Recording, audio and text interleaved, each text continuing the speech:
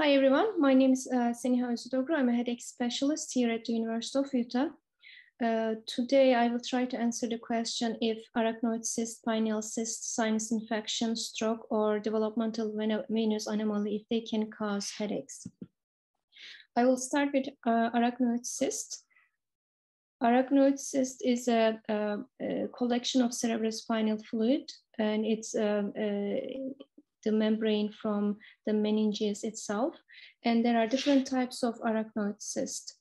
The very common type of arachnoid cyst is the one that is shown here in the first picture. It can be on a different location. One is the temporal lobe here, or it can be in the posterior side, or it can be on the frontal area. But the importance here is that it's not causing any pressure on the brain tissue. It's not causing any injury to the brain tissue. We don't see any sign of inflammation or swelling. The picture here, it shows that there is an arachnoid cyst in the parenchyma in the brain tissue itself. When the arachnoid cyst in the brain tissue, it can cause a little bit more problems, and it's a very, very rare type. The third picture here shows an arachnoid cyst, but this cyst is causing some pressure. This blue line here shows the midline, and because of the arachnoid cyst here, it's pushing the left side of the brain to the right, and it's causing a shift.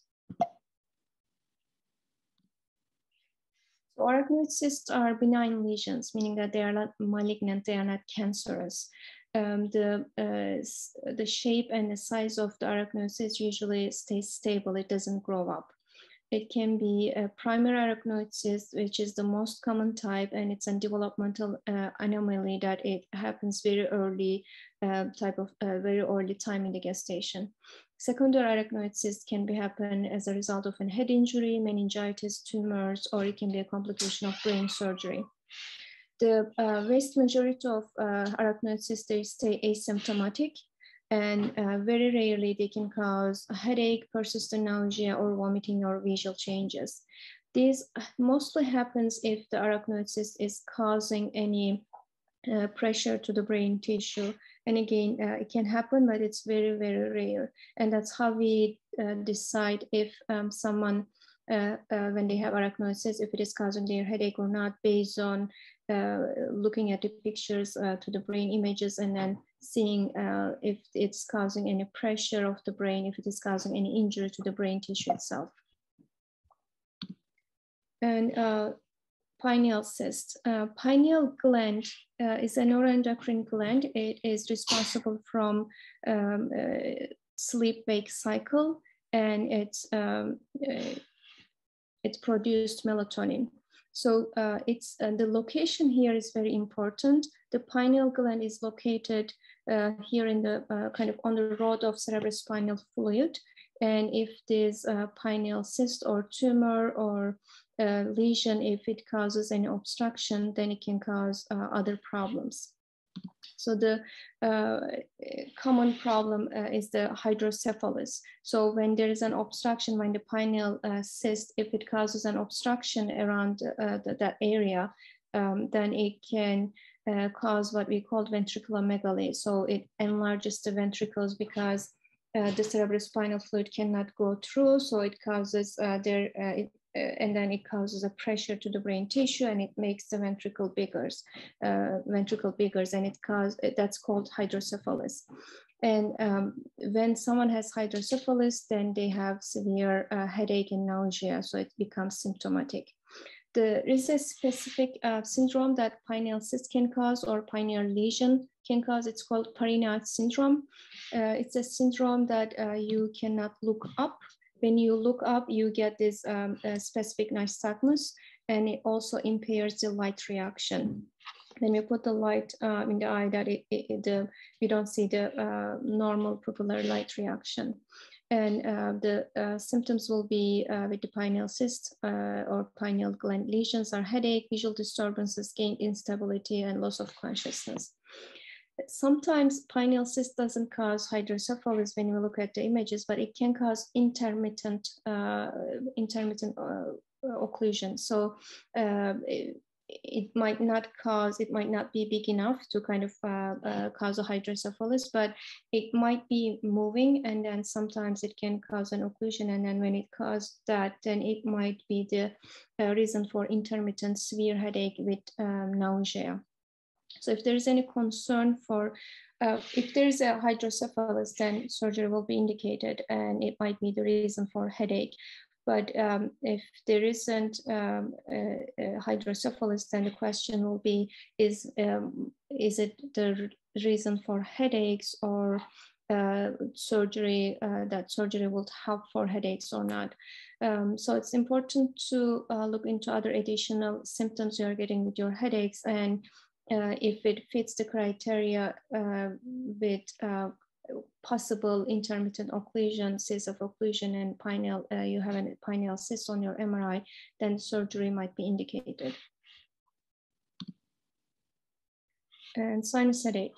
So this is the picture of normal sinuses. We have different sinuses: frontal sinus, sigmoid sinus, maxillary sinus, and an arachnoid sinus we show here. The sinuses are full of air, and then when we look at the CAT scans, we see the air as black. So when someone has sinus infection, it causes this layer, and we see we don't see that kind of black area anymore. We don't see the air anymore because there's a fluid here. There is some inflammation. Sinus headache, there are two types. There is acute sinus headaches. It happens secondary to acute sinusitis, and then usually acute sinusitis or with headache secondary to acute sinusitis is not a big problem. We kind of understand that you get sinus infection, some fever, nasal discharge, and you know that you have sinusitis, and then you get a headache. When you get the treatment, the headache goes away. But the main problem usually is the chronic headache and chronic sinusitis or recurring sinusitis. This is a description from International Headache Society. The headache caused by an infectious or inflammatory disorder of the paranasal sinuses and associated with other symptoms that kind of fits with the signs of sinus disease. The clinical criteria should be there for to be able to call it sinusitis. You should have sign of sinusitis, meaning that you should either have some discharge, nasal discharge, or you should have some fever, or we should be able to see or show the sinus disease or sinusitis, sinus infection on the images or with the nasal endoscope. If these are not there, it's very unlikely that the sinusitis is causing the headache, because there is no sign of sinus infection on the images or the clinical scenario. This is very important because there is a very high misdiagnosis rate for sinus headache. Many of the self-diagnosed sinus headaches are actually migraines. If you have been having headaches since you were very little, and then after 10 years, 20 years, 15 years, you found to have an possible sinusitis or sign of chronic sinus infection in the CAT scan, that it becomes a little bit challenge, because there are studies showing that there are patients that they don't have symptoms, but they actually have nasal deformities. They have polyps, or they have things that they will be causing headaches, but they don't have any symptoms. Or there are patients that they have the diagnosis of migraine, they fit the full criteria for migraine, but then they have some sinus pathology on the CAT scan. So then it becomes a little difficult to understand which one is causing the headache. Do they have sinus headache, or do they have migraine? So the other concept is we have to understand what's trigger, what's etiology. So you might have migraine, but then you might develop sinus infection, and that can be a trigger for your migraine. So you can have both sometimes. You might have migraines for many years, and it was episodic, and then you went into that chronic sinus problems, and then you have inflammation in your sinuses, and that inflammation can be a trigger for your migraines. And when we treat that chronic inflammation in the problem in the sinuses, and that can help to reverse the chronic migraine back to episodic migraine. So there isn't an easy way to say it's a sinus headache or it's migraine, but we have to look at this signs and symptoms and the criteria which group your headache fits. Having only images, have CAT scan showing some possible sinusitis is not an answer. You might go into a surgery and the surgery might not help because you actually had migraines, and you will have gone unnecessary surgeries.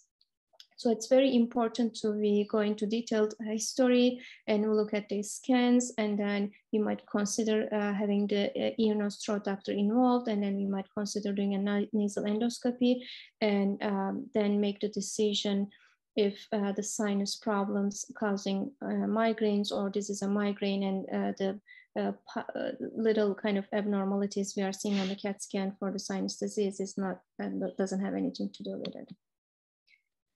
Stroke. Stroke for sure causes headache. It can cause acute headache. You can have a stroke, and it can be the headache can be one of the symptoms, or you can develop headache within a day or two after stroke. That's called acute post-stroke headache, or unfortunately, some people develop persistent post-stroke headache. Persistent post-stroke headache reported about 23% of patients, and the risk factors are unfortunately younger age, female, and pre-existing headache. If someone has this sort of migraines and then they have a stroke, that's a high risk that they will develop persistent post-stroke headache. If someone has post-stroke fatigue or depression, these symptoms along with their stroke, that they have also high risk for developing persistent post-stroke headache. It's important to consider not only stroke, but also possible structural lesions. If someone has sudden thunderclap headache, especially it's an important sign for intracranial bleed.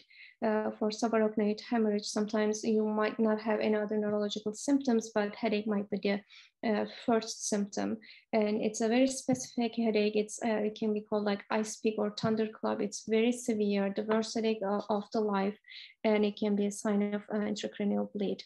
New onset headache after age 30. It's important if someone doesn't have a history of headache, and they might not even have a history of headache migraine in their family, and out of the blue they developed headache. It's important to look into reasons why this person having a headache, and stroke might be one of those reasons. Change in the characteristic of previous headache. So you are having migraine doesn't mean that every headache you have, it's your migraine. If you are experiencing a different headache, the location of the headache is different. Usually your headache moves, it can be, or they are bilateral, both-sided, but you develop this right-sided headache and it doesn't go away, it's always there. We should look into if there is any reason why you are having this side-locked headache that it doesn't move. Or you were never having aura, but all of a sudden you started having auras, you started seeing things, the visual auras, or you never had numbness with your headache, but then you developed numbness with your migraine. These are important changes in the characteristic of your headache, the presentation of your headache. It's important to look into if there is any reason, structural reason like a stroke, that you are having these changes.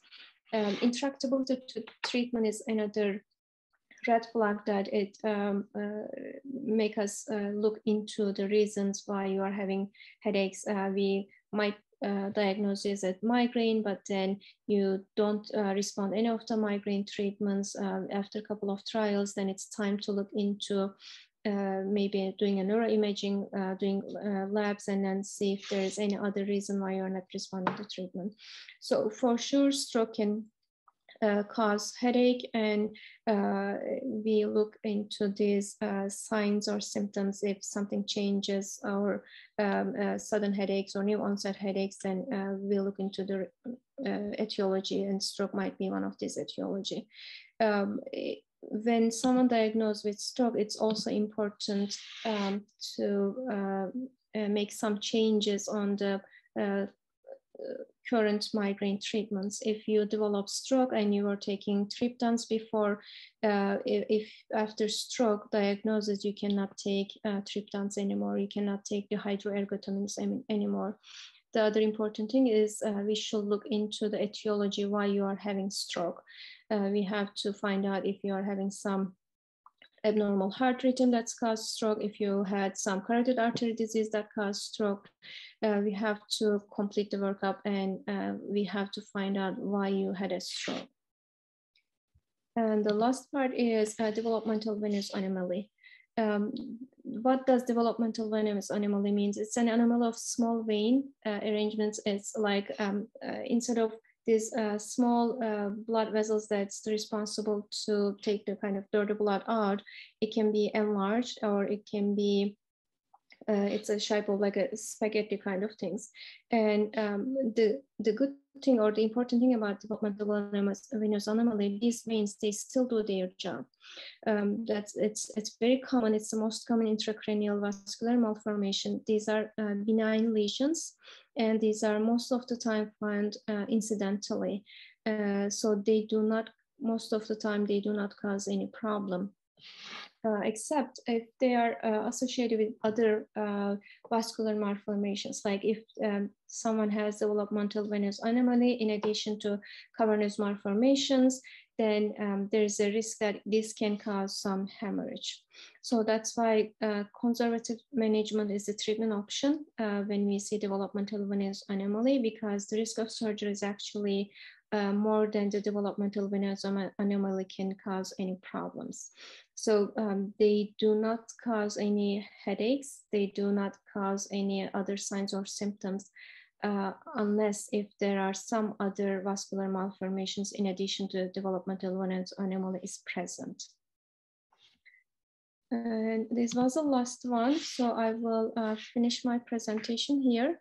Thank you all for joining us tonight, and I hope this information helps you. Have a good night.